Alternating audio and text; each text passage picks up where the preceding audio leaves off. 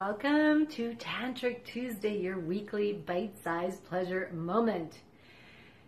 Pleasure Coach Viryo. Today I want to talk with you about emotional eating and how you can pause by asking yourself this question, which is going to increase pleasure because it's going to, when we overeat and we eat emotionally, we end up not feeling great. I know for me, I don't feel great about myself after.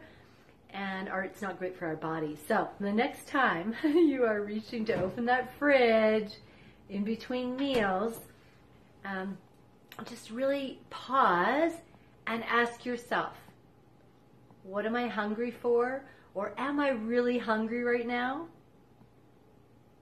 You can also ask yourself, what am I yearning for? What do I need right now? Do I really need food? Or do I need some nurturing?